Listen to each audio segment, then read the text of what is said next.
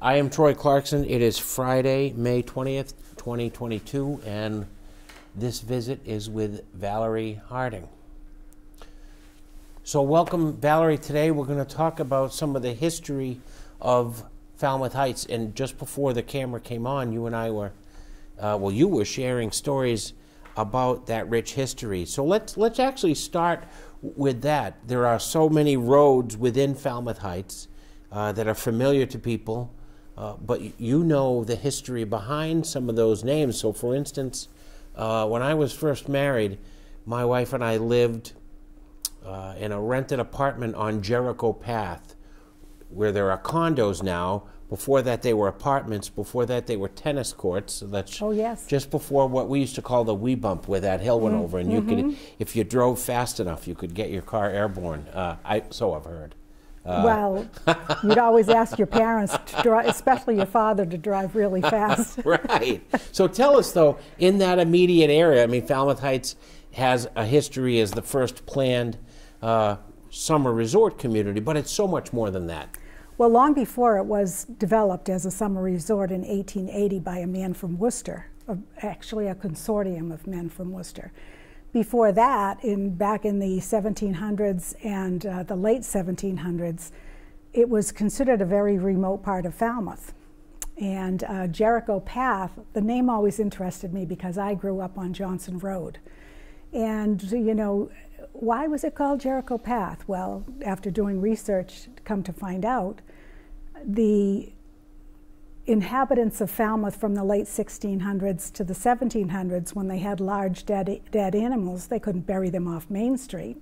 So they would take them up to what they called Jericho, which was the hill on the heights, and they would drag them up there and leave them there. So it was called Jericho on the Heights Hill, and it became Jericho Path.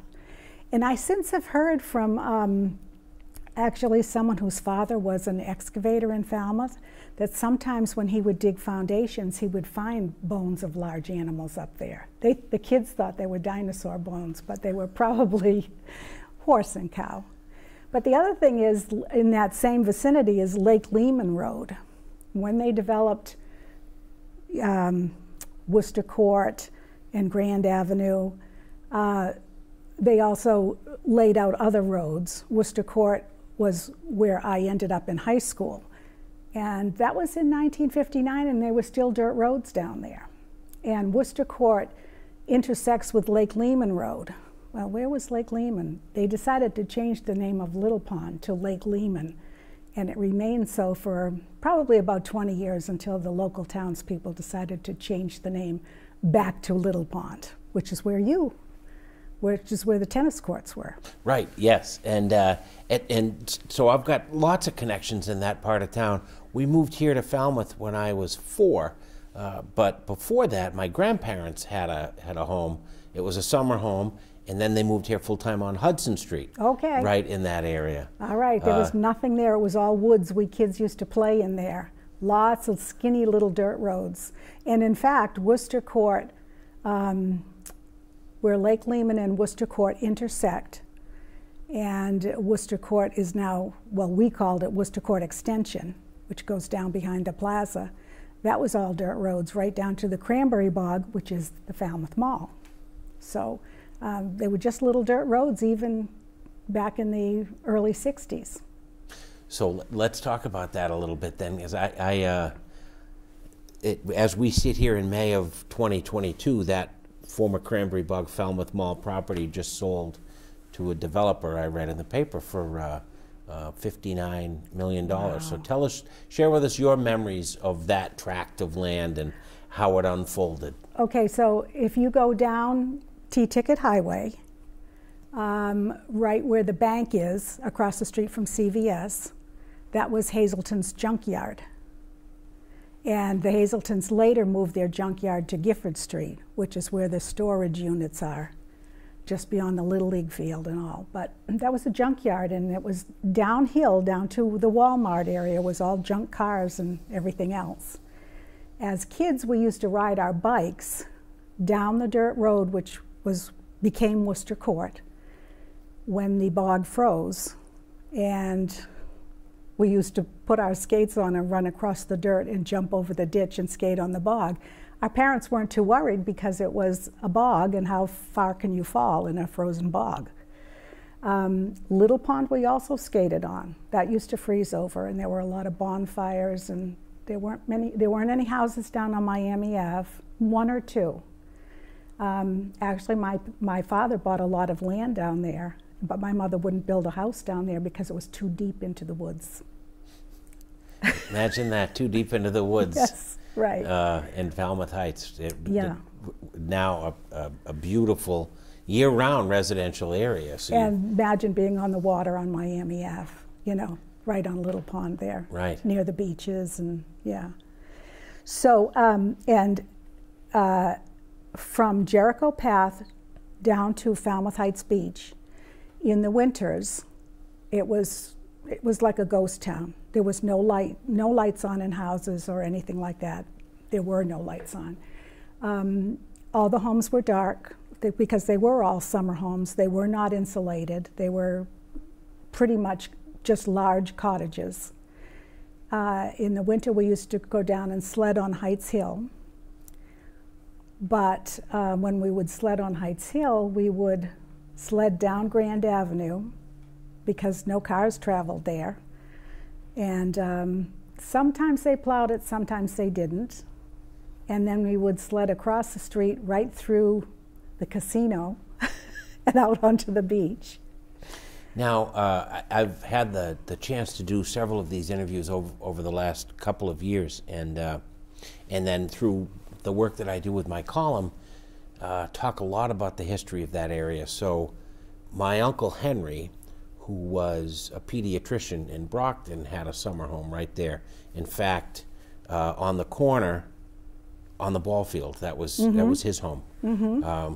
He then ironically sold it to the Stone family, and of course, decades later, Phil Stone became my stepdad. Right. So, okay. Yes, I remember Dickie Stone and his brother living there. But the predecessor to the Cape Cod Baseball League used to play games at that Heights field. Do you have any recollections of that? No. I grew up in a family of 3 girls, and we really weren't into those ball games or anything.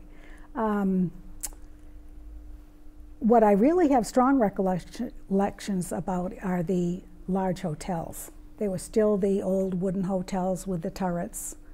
And, you know, on the corner of Worcester Court was the Park Beach Hotel, of course the Terrace Gables. The Tower Hotel was still there.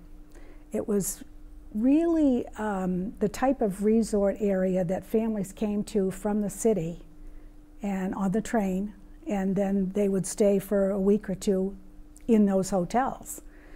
Well, in the winter when those hotels were closed up, as kids you'd run across the veranda, and it looked very ghostly inside with the table still set up, you know, with salt and pepper still on the table, and it was kind of creepy because you also got home before dark because there was, as I say, there was not a light on in any house down there. And that was from Jericho Path up. And also, we had a little tiny post office for Falmouth Heights that was only open in the summer. And where was that? That was, I can't think of the name of the motel, but it is still there. I think it's called the Heights Motel, actually. And it's just before you hit Grand Avenue coming up Heights Road. Right. Oh, sure. Yeah, yeah. And on the other side of it, there was a little donut shop. That's where I had my first job. But that building also, you know, these buildings, even these big summer homes, they didn't have any sheetrock or anything. They just had the studding and the wooden walls. And the wires ran up the wooden walls, the electricity. It was pretty unsafe, but they were all built that way. Right. You know, even if you went to visit someone you knew who was living, I knew a couple of people who lived right on the height of Heights Hill, facing the ocean with the ocean view, and those cottages were pretty rustic. So they were built pretty rustic that way, and of course they were from in the beginning, the men who were the business group, they sold mostly to families from Worcester. As in Minot, the man who developed that sold mostly to families from Attleboro. Really? Yes. I didn't know that. Isn't that interesting? Yes. So, and in Minot, they had a Minot hotel, and they sold the property, you know, surrounding the hotel eventually to people who came and stayed in the hotel and then decided to build their summer cottages, which those cottages at the foot of Central Avenue are kind of similar, you know, Victorian looking, but they were roughly, the outside looked nice, but inside it was very rough living. But they liked that back then in the 1880s. You were going to stay in your summer camp. Right, right. And some of those families, both in the Heights and in the Minot area, are still there. Yes, have absolutely. been coming for generations. Yes, yeah. And of course, up on the Heights Hill, they had the small chapel, and it eventually became an observatory, and right around the circle. That's why there's still Chapel Ave up there. There was a chapel there. And that little area there, which is so interesting to me because it's very much like Oak Bluffs, the little cottages. Yes, with the gingerbread houses. That's Yes. funny you should say that. Let's talk about that for a second, because a lot of people I know come here or live here for years and never get to that area because, you know, you go to the Heights and the beach and the restaurants there, but the area we're talking about is tucked away. It is up high, Yes. but you have to sort of know how to get there to Yes. get there, even though it's right there. Right, exactly. And I think it was that style of building because they had Methodist camp meetings. That's how Oak Bluffs started. And that's how that area started up in the Heights. And also a tiny bit of Minot started the same way. That's why they built Grace Chapel over there. So, you know, the architecture, it's very interesting to look at it because it was popular at the time to build your little summer camp and have everybody come down to a revival, you know, Methodist meeting. And I just find that so interesting, you know. And I don't know if you remember, but Mr. Craig, who was a teacher when I was in school, he probably retired shortly after I left high school. But his family owned the Craig House, which was a big hotel which was up there. It was later bought by two guidance counselors in Falmouth. I'm trying to think, Mr. Wasseth, and who you probably remember. Sure, Paul Wasseth, yeah. Right. Yeah. I think he was an employee of Mr. Craig's, and eventually he and his family bought the Craig Hotel, which is gone now, but I sometimes drive up that little hill there and around Chapel Ave and wonder where they tucked a hotel up there. But by the same token, right, not one tiny little block in front of it was the Terrace Gables, that hotel, and then just down the hill was the Tower House Hotel, and then you had the Park Beach Hotel. I mean, think about right there on basically Heights Hill, and just down at the foot of it were so many hotels. Isn't that amazing? And then adjacent to what was the Tower House Hotel, people today would recognize is that expansive open space we call the Kite Field. Yes, and that's an interesting story. That when the Tower House Hotel was sold, well, let me back up. The Kite Field used to be tennis courts. Mr. Tower of the Tower House, he built the tennis courts there. And eventually in the late 60s, his family sold the hotel, and they were selling it to the timeshare people. And the timeshare wanted to put a whole lot of buildings there, you know, little timeshare buildings. And a lot of people objected who lived in the area. They objected, the homeowners objected because their view was going to be displaced. And they won out. I think they took them to court. And so the Tower family left it to the town as open space in perpetuity. And that's how it became the Kite Field. And today I think lots of folks don't even know that that's public property. I think you're right. And available for public enjoyment and passive recreation. But you know, what's funny as we talk about these things, I have vivid memories of my own childhood in that area, and I think instinctively it's 20 years ago, but it's 50 years ago. And so the ability for us to have these conversations and preserve that history so that future generations can understand and learn what those landmarks are and what they meant and how they developed is really important. I think it is too. Worcester Court, with the open space that runs down the length of Worcester Court, was drawn out that way by those developers from Worcester. Which to me is so interesting that they had the foresight to, you know, lay out just that little strip of grass, but it runs all the way down, what, 3 or 4 blocks. Yes. Yeah. And, you know, it kind of opens up everything in that area. It really does, and because it's now public property, it always will, and so it will be some green space in the middle of what's pretty densely residential property. Yes, and actually when the Heights was developed, not down by the water, I mean what I call the back end of that area, which was Johnson Road, Holland Road, Hudson Street, Raymond Street. That was after World War II, when so many soldiers were coming back to Falmouth and there was no housing. And the soldiers, when they came back to Falmouth, they at first lived in the World War I soldier housing, which was over where the Windfall Market is now, just beyond the Windfall Market. And it was pretty decrepit, but that's where they lived. You know, it was built for World War I returning veterans. And so, of course, there was a building boom to build for all these young soldiers and their families. And along Heights Road also were the first houses that were built, and because that really was not developed yet. And you know, around the Robbins Road area, you know, on the corner of Jericho Path, and if you go up a little bit, they were all modest Cape homes that were built along that area. And we're just beginning to see some of those homes being turned over into larger homes, you know, but right after World War II into the early 60s, they were just little Cape homes, which is what they built. I remember my parents bought their house on Johnson Road and paid $750.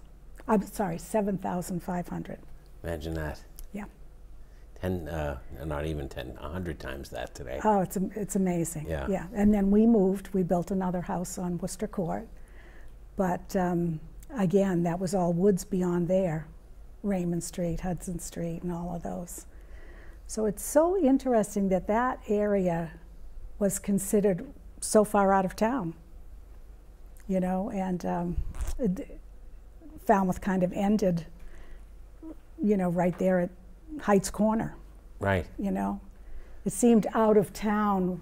You'd tell someone where you lived and they'd be like, really?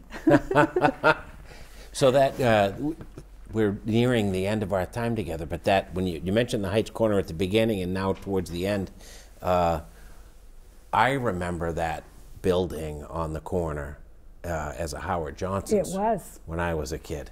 I don't, and then of course it was Jack and the Beanstalk. That was the first Jack and the Beanstalk, I think. And it's moved around to several spots since, and been a bank for many years. But do you remember anything there before Howard Johnson's? I don't, but across the street where the Driftwood Plaza is was nothing but marshland, and they filled it in a little bit. That's why that corner always floods. It's a very low marshy area from Morse Pond. It flows over there, and there's a culvert underneath. But that was where Mr. Limbarakis had his first clam shack after the war. And you didn't eat inside. He just had a couple of picnic tables, and he was only open in the summer. And you went to a window, and you ordered there. And then, of course, Davis Straits was just 2 farms on either side of the Davis family. And across the street where Staples is now was just a farmhouse and big fields. And a couple of times the circus came to town and put up tents there. Isn't that interesting? Yeah, wow. It's crazy, really. When I say Falmouth ended there, it did. Falmouth Center. Right. Then, of course, we had T-Ticket, which was a separate village, you know, and they were their own little village with a village market and, you know, post office. They had their post office, their village market, and there was a farm. Actually, there was a farm right where Burger King is, a very large farm and farmhouse, and that farm went way down to the Cranberry Bog and the mall, where the mall is today. So it was very rural. Yes, and agricultural as Yes. well, and so that's wonderful. Well, thank you for painting that wonderful picture for us. As I leave here today and drive down there, I'll have a wonderful landscape in I have my head. one other tidbit to give you, because I do like the little hidden secrets. The Heights Hill was used by Dr. Donaldson back in the late 1700s for a smallpox hospital, as was Nobska, because both places were so far out of town. And he had studied in England, and he had brought back smallpox vaccine, and he was vaccinating people, and they did not believe in it, the local townspeople, so he vaccinated his own children and took them out there so that he could prove that it was safe. Isn't that fascinating? And I've never heard that story. Dr. Wow. Donaldson lived in the house where Harriet Dugan has her real estate office. That was his farm at the foot of Nye Road. But you think the Heights is such a smart little area now, but it was once considered so offbeat. We had a contagious hospital out there. Wow, remote in those days, Yes. and really part of the heart of the community today. Absolutely. Well, speaking of being the heart of the community, I think that's a good way to conclude. Thank you for sharing having all of me. those wonderful stories and those happy memories that are in your heart, and sharing them with us so that future generations can paint those same lovely pictures. Valerie, thank you so much. Thank you very much for having me here. It's been a delight.